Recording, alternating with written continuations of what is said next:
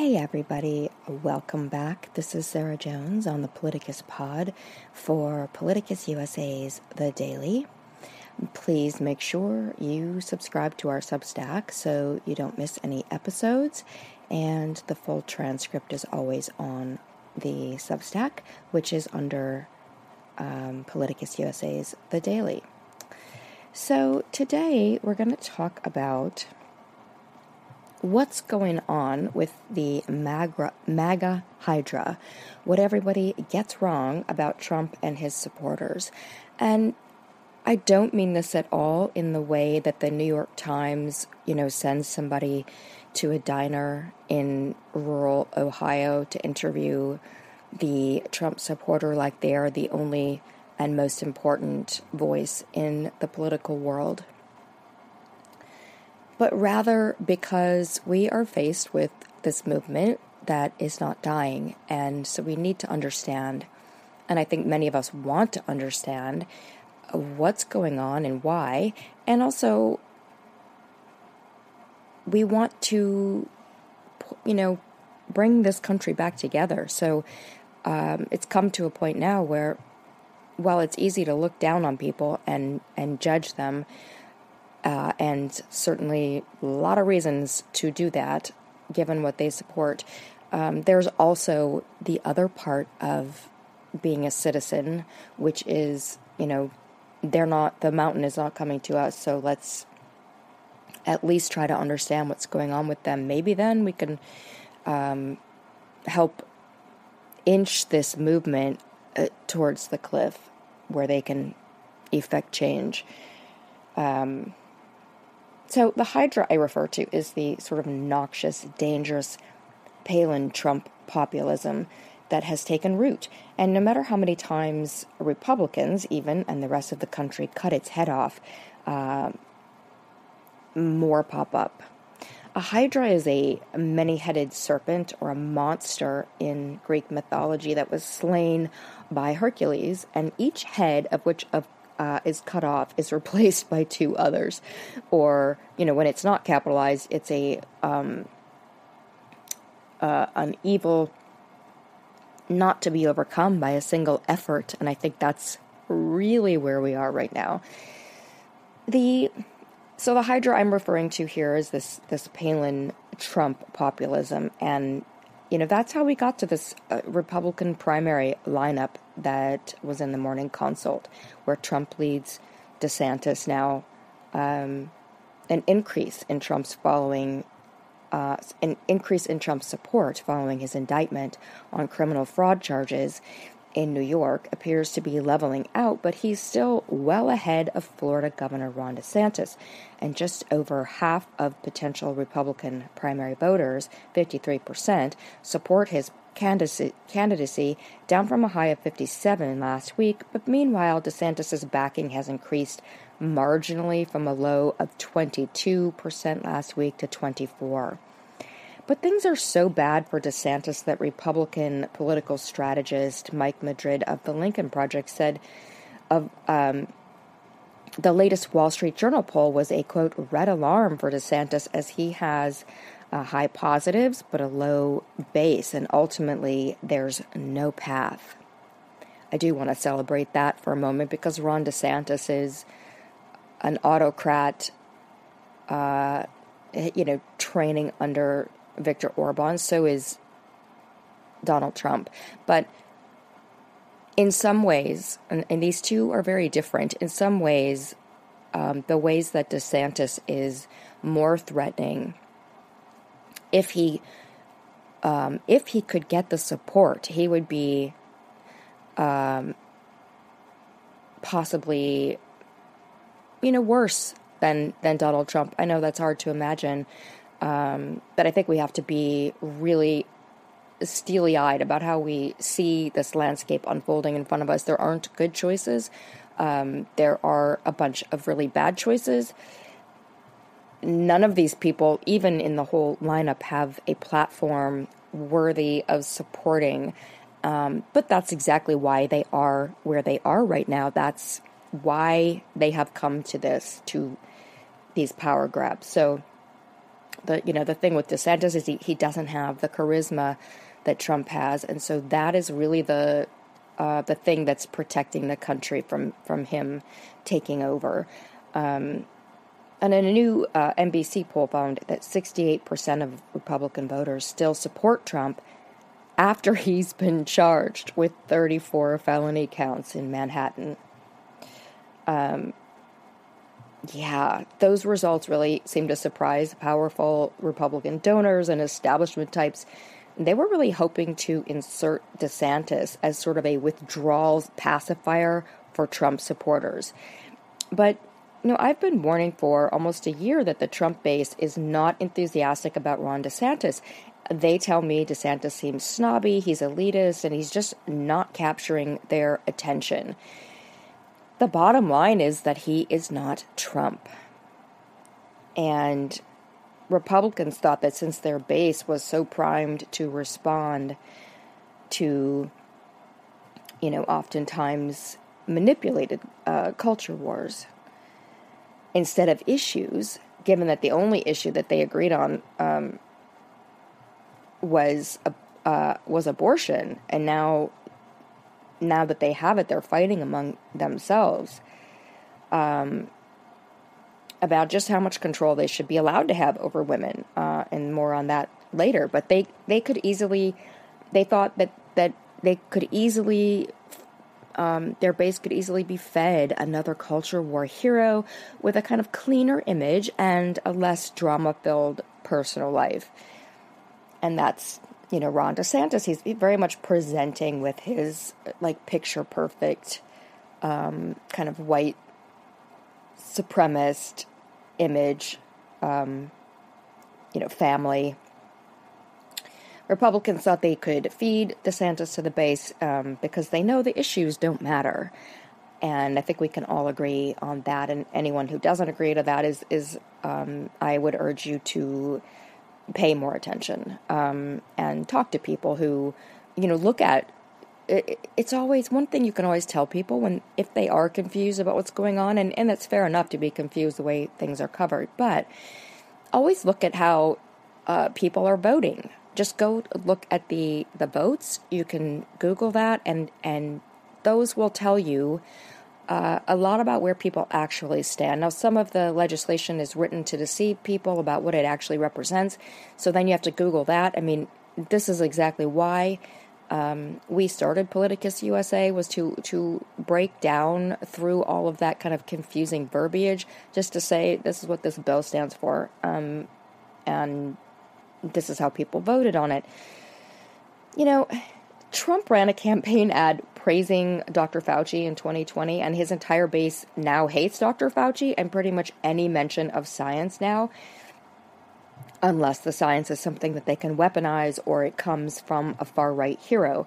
But then, since science doesn't usually come from far-right heroes anymore, because far-right heroes start off as one thing and then end up being led into the sort of absolute worst versions of themselves with a huge helping of seething resentment in their presentation. So there's way too much emotion and reaction at this point in the extremism that dominates the Republican Party for science to have any kind of leadership role. But still, the base isn't having it. They're not buying DeSantis. DeSantis is mealy-mouthing his way into cosplaying a strongman. And for example, an ad that's being run titled, quote, "Never Back Down," in which DeSantis takes on Dr. Fauci and the woke is highlighted. This is not ostensibly not coming from any DeSantis campaign, but from this organization calling itself Never Back Down. See, that's where we are in this world. We don't know, because of all the dark money, who's involved. So, campaign finance needs to be updated. It needs to be strengthened, and Citizens United needs to be struck down. But we all know where we are with that. But in fact, the only big move made for DeSantis, and that's not by, but for, is this Never Back Down account, which is on Twitter, pushing their little narrative uphill. They have very small following. They have a clip of Trump praising DeSantis as a governor and a Fox News clip that suggests the media is in the tank for Trump because they think Democrats have the best shot of beating Trump. Wouldn't that be a relief if that were true? A media that didn't want their cash cow Trump reelected would be a real gift to our democracy. But unfortunately, we don't have that media. And that is not why, the media is pushing Trump, if anything, because they never made so much money as they made under Trump. And they were never so important as they were under Trump. And of course, as a journalist myself, the news, journalism, reporting is important and it should be valued. But I think that it really got distorted under Trump because it became, he exploited the way that the sort of journalism had become this, it's become this thing where it was seen as objective to frame something as this person said X and the other side said Y, and leave it at that. That's journalism. And Republicans have really exploited that. And if you insert a lie on one end of that, then everything keeps moving toward the lie, right? Because in the center, and it really drives me nuts when people say, there's two sides to every story. Yeah, there are two sides, and oftentimes one is correct, because it isn't actually cut down the middle. It's like this happens when, in all kinds of issues, but just as an example, in domestic violence, there will be often this suggestion, and I think this is starting to change now, but for forever prior to now, the last couple of years, that it was covered as, he said, she said. When one person is exerting control and using violence and other methods of control to dominate and make one person terrified for their life, that's not, both people aren't wrong. And I think it also gets conflated, and I relate the Republican Party tactics to abuser tactics. I think they're very similar, and if you look at the way that the stories are told, they're very similar. So the way they get away with some of the really horrific things they do is through the same tactics. It's through, and that is all endorsed by and made possible by patriarchy. So, it is kind of all the same thing. It's a story of dominance. It's a story of controlling the narrative. So people would say, oh, he said, she said, and then it's made possible by pointing out a flaw in the victim. Say the woman who was abused. Well, she, wasn't always a great person. She did X, Y, and Z. Well, right, but there are no perfect people. There is no perfect party, so extrapolate that out. And we talk about the Democrats. Well, the Democrats aren't perfect. I mean, politicians are politicians. You can always find, and then Republicans will often point to some legislation that was proposed by an extremist in the Democratic Party as equal to the extremists that are running the Republican Party and legislation that they actually passed. Those two things are not the same thing at all.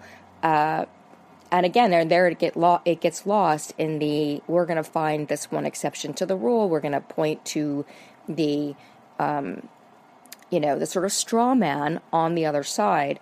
And all of this means that when we talk about politics, we are not talking about the issues that matter. We're not covering politics the way it matters to the people. And that's the other reason we started Politicus USA. So, or Jason started it and I joined the next year. So Back to this thing about if we had the media that we should have, then Donald Trump wouldn't even be an issue. He would not be even a contender, right? This is a criminal defendant at long last, who should have been a criminal defendant throughout his adult life, and hasn't been because of everything that's wrong with our system, because of how we reward money, and we have taught our entire culture to kind of worship rich people as if they have some special knowledge. And we're seeing with the breakdown of Elon Musk on Twitter in public that just how untrue that is. And if anyone wasn't sure, watching Donald Trump disintegrate emotionally as president and now as a criminal defendant, I think it should have been obvious. I mean, it should have been obvious before that, because there are no superheroes in real life. There just aren't. And we all want to believe in that in some level, but the bottom line is that we're kind of, you look for people who are trying to do good, and if those people aren't perfect, they are deserving of support, certainly, but they're not perfect. But back to DeSantis, so the base kind of I see DeSantis as the Wizard of Oz, like he puts on this big show, but when you pull back the curtain, there's, little DeSantis. He just doesn't have, he isn't the person he presents himself, and here he is, he's getting hammered by Mickey Mouse. So they see Trump mocking DeSantis for losing to a mouse, and they see DeSantis trying to, of all things, virtue signal after all of this, conservatives mocking virtue signaling. That's what DeSantis tried to do. That's the only attack he really lobbed against Trump, to virtue signal about Trump's affair with the porn star, when the shamelessness is the point of this cult. What a stupid move. You don't try to look at me and my perfect family. We're upholding all the values of this party. That's not what's happening, Ron DeSantis. I don't know what memo he missed, but that's not what the base is responding to.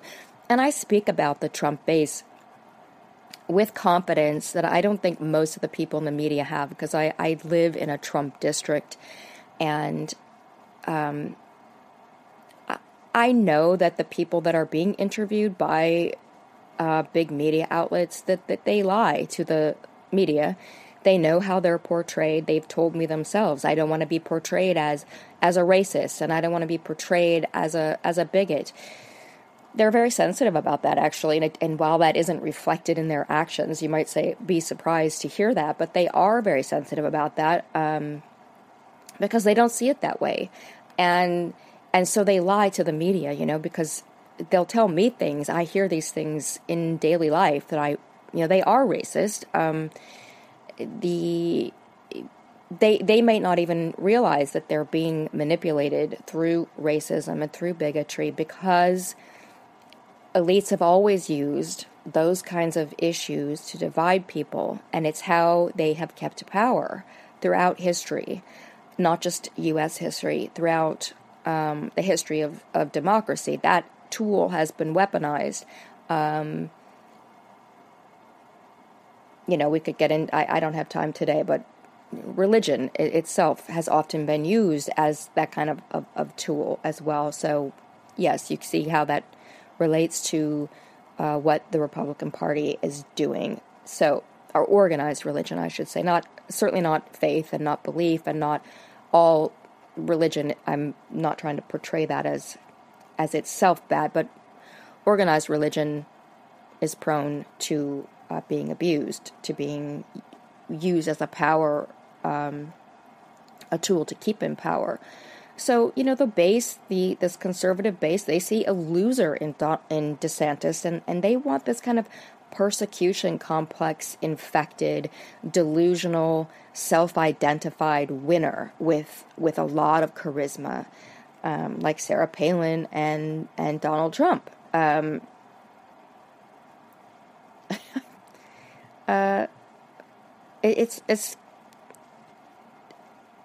It's still, I'm just pausing because it's so, I really thought that this should have died after Sarah Palin, and then Donald Trump picked up her mantle and made it even worse. So, it's odd because neither of these two people seem very remarkable on paper. And even now, who would look at Donald Trump's resume and say, well, he would make a great president?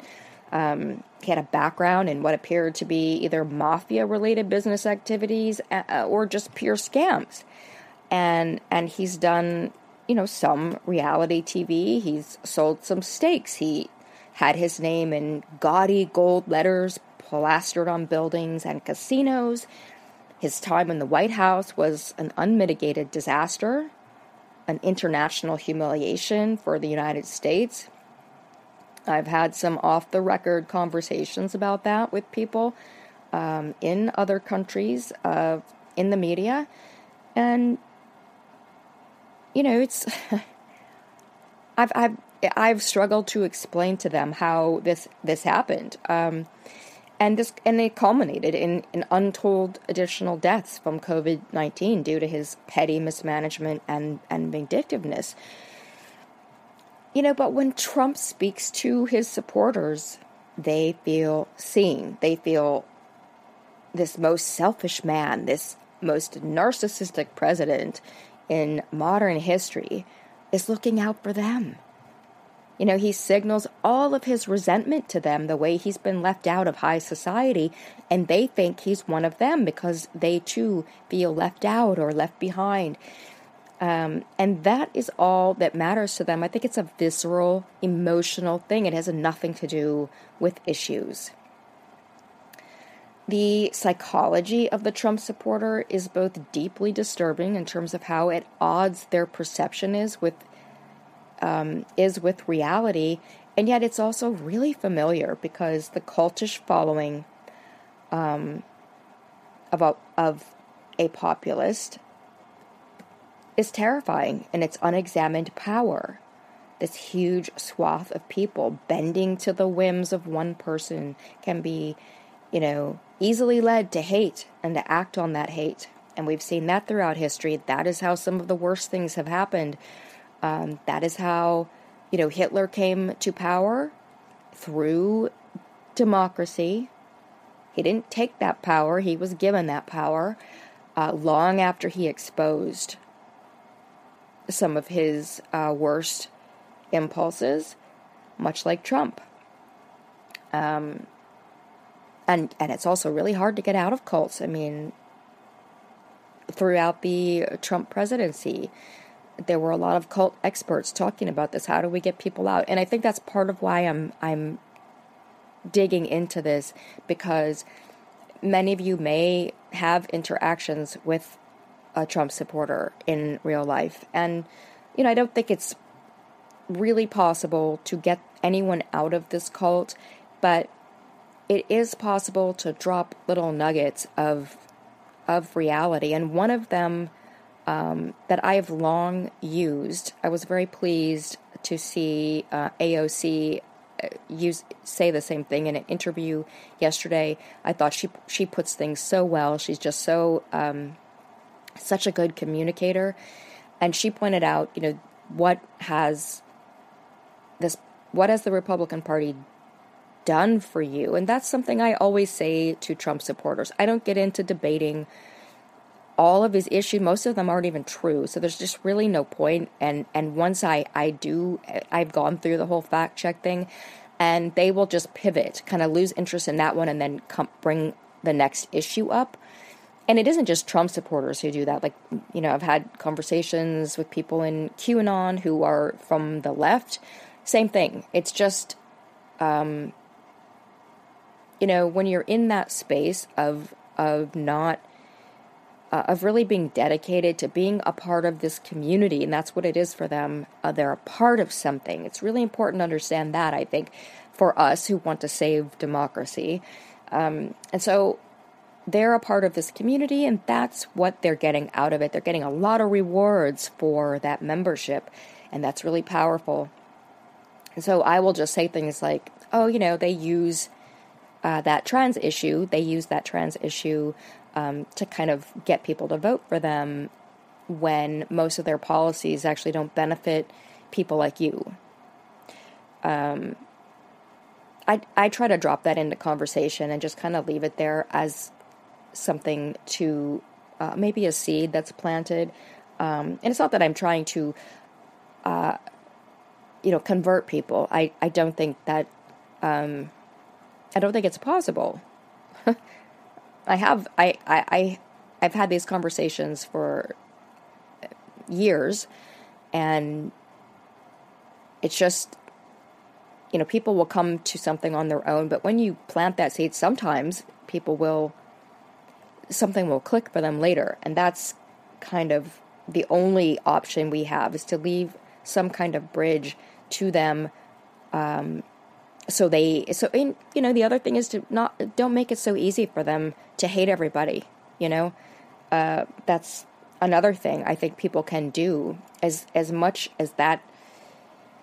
I'm not suggesting not to shun people who are actively engaging in hate. That's a totally different thing, and they need to be shunned and ostracized. But I'm talking about people that you might have a personal connection with, that there might be some reason they might respect you, and they need to know that all of these people they're being trained to hate are real people, and they're not bad people. And I think that it's a lot harder to sell that to people who know someone in their personal life. It's harder to demonize people that in real life. So, but I've been documenting this kind of cooling of visible enthusiasm for Trump on the ground in Trump country, and part of that has been the signs that I've seen up, since 2015. I do travel around between rural Pennsylvania, rural Ohio, conservative areas in Ohio, and Michigan regularly, and I've been doing that since I started, probably in 2012. Before that, I lived in the South, of all things. Kind of got my fill there as well of the Palin people.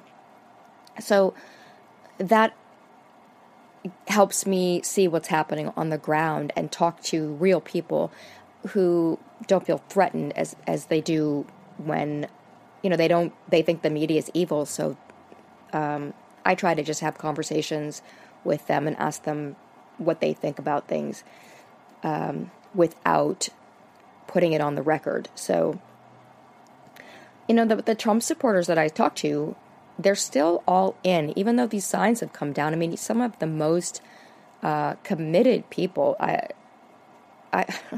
I saw signs from 2016 that had been spray painted over and just changed to 2020, and they were still up, long after the election. Well, they've come down now. Not. I haven't seen one still up. I have some areas left that I'm going to be going to in the next couple of weeks, but.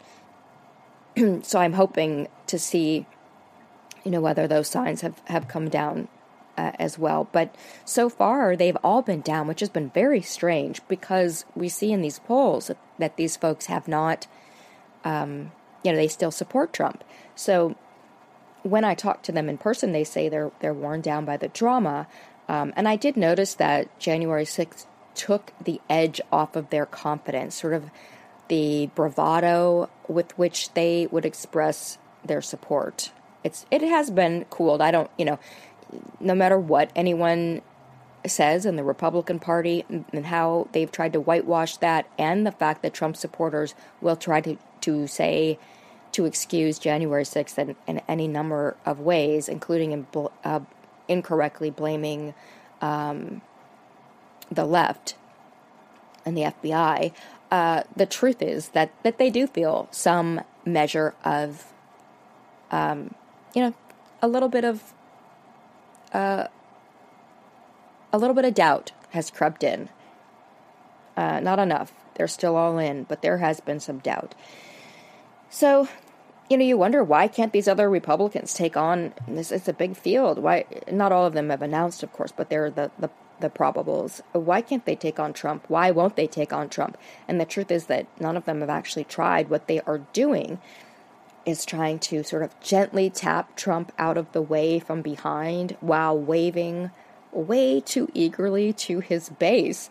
In other words, not a single one of them has had the courage to take on the party leader, even after he became a criminal defendant and even after he incited an attack on his own country. And this would be laughable if the consequences weren't, so horrific. All of these people running against Trump are afraid of him. And yet they're trying to appeal to his cult by being like him, but with less charisma, less power, less kind of Neptunian fog to disguise the absolute dearth of actual principles. And, we need only listen to these Republicans on the abortion issue, the one issue they are fighting about, to discover the problem. They're all trying to establish themselves as super hardline about abortion, but they keep getting tripped up by that very stance. All it takes is someone asking them, what about rape or incest? Or is Trump right in saying abortion should be a state's issue? And yes, I'm sure that kind of got the attention of people who've been paying attention to this issue, because isn't that their entire argument? Wasn't that their entire argument? That whole states issue has caught up with the party of raging control freaks, because while they've been saying forever that it should be a states issue, and the Supreme Court just gave them that in a huge win for their decades-long crusade against women's freedom, now that isn't quite enough for the movement. Now they want more. Now they want abortion banned at conception. I would like to pause while we mourn the loss of common sense, because I'm actually seeing a lot of men pushing this. They want abortion banned at conception. The ignorance is the ignorance and coupled with the arrogance to assume that they know more than doctors do, and that they have any right over health care for a woman is astonishing. The anti-abortion conservative base wants abortion banned everywhere at conception. But Donald Trump, this man, this twice divorced, how many affairs, he knows that this issue's not a winner. He blamed abortion instead of himself, conveniently, for the failure of the red wave that wasn't the 2022 midterm red wave that was supposed to be. So a small slice of this anti-abortion crowd is super angry at Trump, and with the policy director for the American Principles Project claiming Donald Trump just committed to no federal role on the issue of abortion. In other words, he's pro-choice now. He left that tweet up, it seemed, for days. Then when I went back to get the link to it, because I collect all of this stuff through several weeks when I'm thinking about a topic like this podcast, I went back. He had just deleted it. So that just shows you he obviously got a lot of negative feedback, although his tweet had a lot of people agreeing with him in the comments. And then Republican Senator Lindsey Graham was asked to explain Trump's position on abortion on CNN on Sunday, and he didn't seem to really want to articulate anything specific. So he took refuge in a gish gallop of lies about abortion, and thereby making the problem even that much more obvious. Republicans simply don't have an answer on abortion. Graham, for example, claimed Democrats want abortion on demand up to the moment of birth and taxpayer funded. And yeah, abortion should be covered. I completely agree with that, but absolutely nobody wants abortion at the moment of birth. This is an absolutely disgusting accusation that could only come from someone who has no empathy for the horrific pain that parents who have to go through a medically directed termination or have a stillbirth are going through. On the other end of the spectrum in the Republican Party, Republican Representative Nancy Mace is trying to sell the idea that you can be pro-life and pro-woman and that Republicans need to show, quote, compassion, unquote, for rape victims. You know, what she's really arguing, like drum roll please, is that there should be an option to get an abortion, otherwise known as having a choice. Yeah, I don't know. It's a wonder why some of these people are still in the Republican Party. It's, what are you doing, Nancy? What are you thinking? Because what you're saying is there should be a choice. And that's the problem that they have with the entire premise of their entire argument. If abortion is murder, as they argue, and it is not, but if it were, then it would never be okay. And so what they're saying, and now, what they are now, saying, many of them, is that it should never be an option. So women who have been raped or incest victims or a 10-year-old rape victim should be forced to give birth. That's their position, and they can't find their way out of that. They can't find a way to not sound as abusive and anti-life as that position is. Anti-freedom, right? I mean, this is the party that's called themselves a Freedom Party. They have a Freedom Caucus, for gosh sakes, in the U.S. House of Representatives. And they're literally trying to, and have successfully taken freedom away from millions of women. This is why the Republican base, the Republican Party keeps their base focused on shooting up Bud Light cans. Because if anyone paused long enough to ask, gee, what does this party do for me? Things would get ugly really quickly. The Palin-Trump populist movement echoes other populist movements in history, but in its pride for its sort of pugnacious ignorance and lack of actual policies, it brings to mind the Pujatism movement articulating the grievances of shopkeepers and small businesses that were facing economic and social change back in the 1950s in France. But this time around, of course, its grievances are about social change, and they're using those grievances to cover opposition to taxes for big business. So it's not exact parallel, but in the sort of presentation and the ignorance that the Pujatist movement became known for, it really mirrors what's going on. So this movement was a French movement created by Pierre Pujaud after 1953, mobilizing the lower middle classes, shopkeepers and artisans, and the peasantry in the South, and in opposition to big business and the unions and the state and the administration, but mainly to taxes. That doesn't sound familiar. I don't know what will. Right-wing and populist, but also Republican, the Pujadists exploited widespread discontent with the Fourth Republic, winning over 2.5 million votes in the 1956 election and returning 53 deputies. But within 2 years, lacking leadership and a program, the movement collapsed. Yeah, their movement collapsed because they didn't have leadership or a program. Unfortunately, this movement here just won't die because the Republican Party, aka the party for the elites, continues to stand down to Donald Trump.